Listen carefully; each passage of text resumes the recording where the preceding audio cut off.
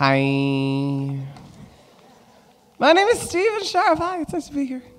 I'm a little bit nervous. I'm not used to kind of like talking in a kind of like a lecture theater. It's usually me with a pint and a guitar and just kind of like chatting to the audience and being like, what you want to know? It's always kind of been my thing. It's kind of what I do. It's been a thing that's kind of happened. Oh, yeah, well, yeah, I'm a singer-songwriter. I'm also like super gay. So like it's kind of, but it came from, God, how to describe this? So I came out at like 16. And since then, which was like, 14 years ago, girl, I'm old. It's just like, stop.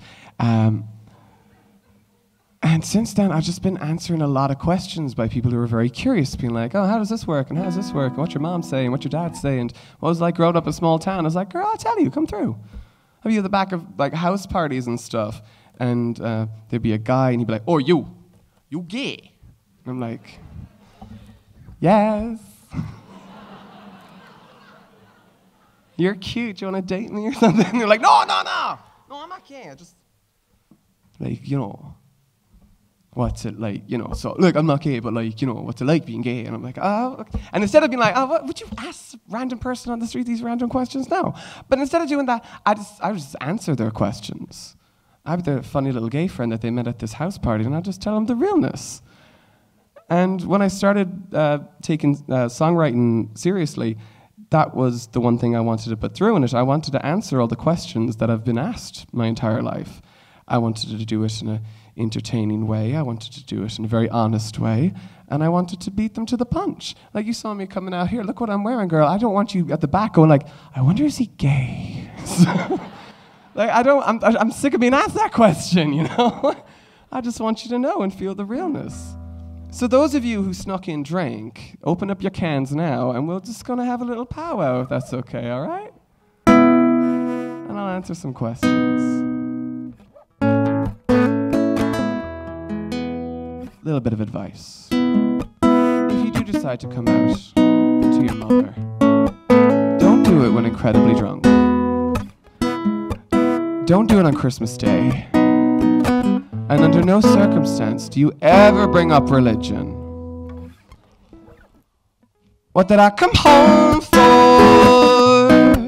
This isn't working.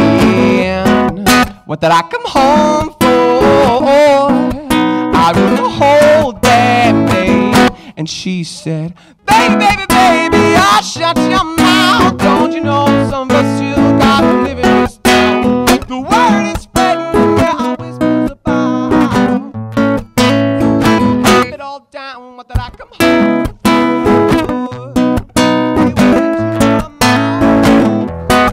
What did I come home for? Me and my big mouth. And I said, it's top heavy and I quit. You see, the truth came out, then the roof caved in. But I'm fat and happy, I get them the slip. But I got out, but there's others trapped in. It's okay, I'll go. It's okay, I know. It's okay, I'll go. What did I come home for? What did I come home for?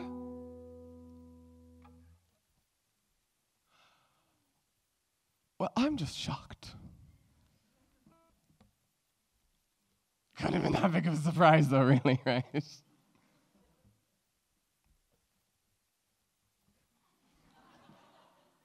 Did you just bless yourself? Can't save my soul in black as coal and long been sold. So save your prayers from one who cares. Ain't no God up there. Ain't gone to heaven. They never let me in. Ain't gone to hell, mom. 'Cause it don't exist. No, it don't exist. She told me to sober up, go to bed. And she talked to me in the morning. When I woke up, there was a turkey sandwich next to my bed. And she was nowhere to be found. Now it turns out she had gotten up extra early and went to my friend Michael's house. Now Michael's family kind of became a surrogate family for me when I was a teenager because my family were super religious. I was super gay. And my mother picked up Michael's mother, Kathy, and they went driving around town. And Kathy told me later, like, she just kept repeating the same thing over and over and over again. Oh my God, what's he gonna do? Now later that day, my mom picked me up and we had a chat. And she said something to me that you should probably never tell a really hungover 18-year-old after they tell you that they're gay.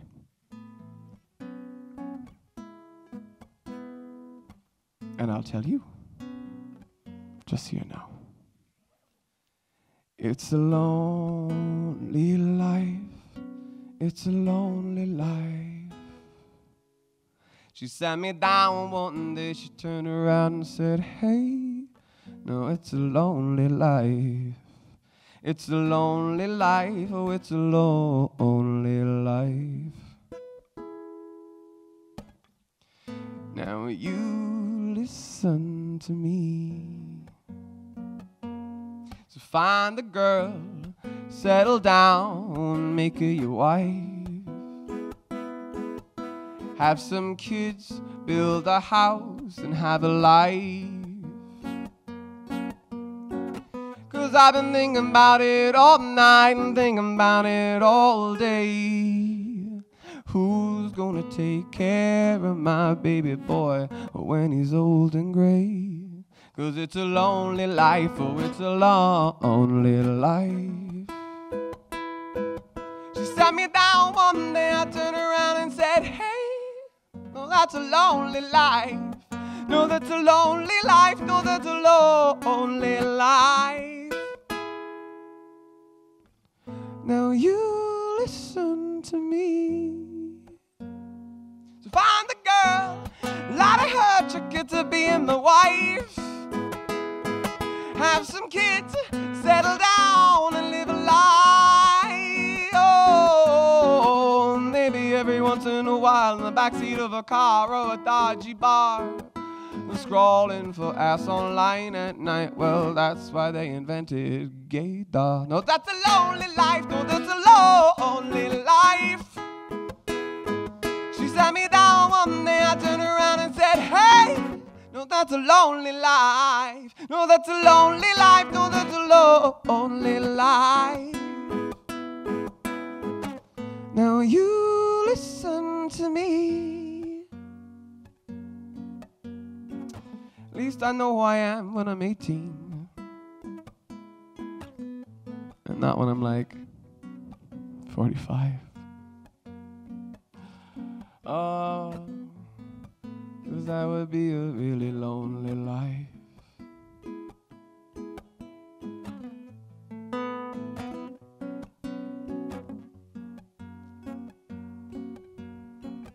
Now where I'm from in Tipperary, there was a guy, his name was Tommy. Now Tommy never got married or had any kids, and everyone thought he was a bit funny. And I remember growing up and just saying, people be like, still we're from Tommy. Still we're clear away from Tommy. It's very hard to say, because he's a bit funny. When I was 21, Tommy died. He had fallen over and hit his head on the coffee table. And it took him 3 days to find his body. His Meals on Wheels just kept piling up outside the door. But no one really talked to Tommy, because he was a bit funny, you know? And I think that's what my mom was most afraid of, because I'm a bit funny, you know?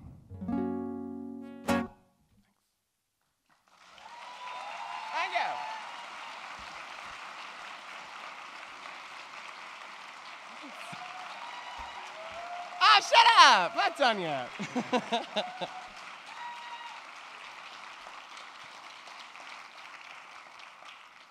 This is usually the point I'd grab my pint and be like, sorry for all the realness. I know I don't know you very well, but I just told you everything.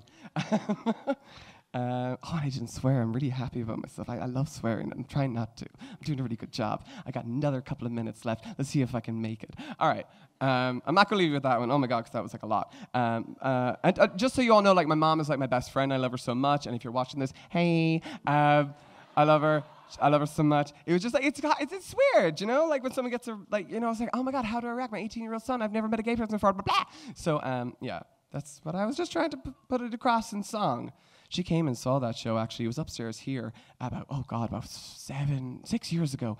And she was like, that's all a lie. But that never happened. And I was like, no, I remember. It was quite traumatizing. So.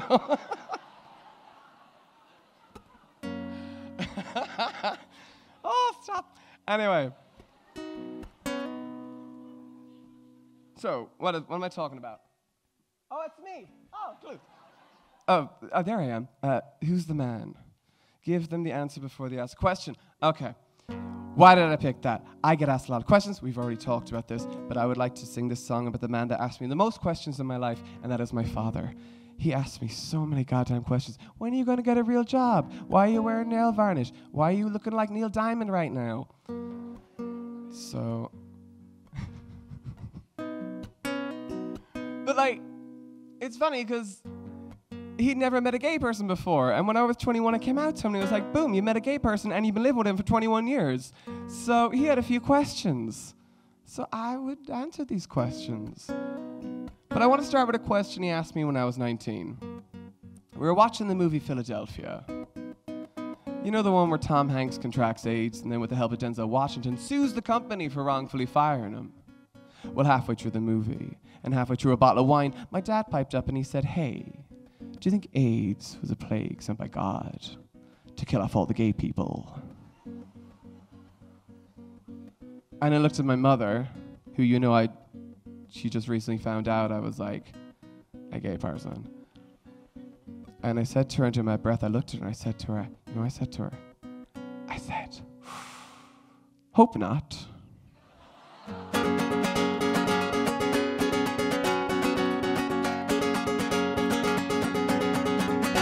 And he asked me the question, are you gay in your dreams? And what's with all the dancing? And why on earth do you talk like that? And he asked me the question, but who's the man? But who's the man? But who's the man? But who's the man? And he asked me the question, is saying the N-word the same as saying the word faggot? And what kind of baby are you going to adopt? So you're working top man for the rest of your life, is that it? And he asked me the question, but who's the man? But who's the man? But who's the man? But who's the man? And I said, well, we both are. That's kind of the definition.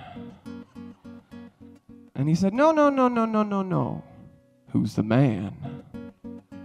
And I thought, oh my God, he really doesn't get this. I'm going to buy him a dictionary for Christmas. And then it dawned on me, my father, the question he was really asking. And I had the answer all locked and loaded. I was going to say, well, it's kind of a 50-50 give and take relationship I got going here. You know what I'm saying? Versatile. But I looked into my father's eyes and I realized, wow, that is not the answer to this question, this present time in his life. So I looked into his eyes and I lied. I don't feel proud of it, but it had to be done. And I said to my father, well, I'll tell you what I said. I'm the man. Yes, I'm the man. Yes, I'm the man. Yes, I'm the man. And what did he say? I'll tell you. He said,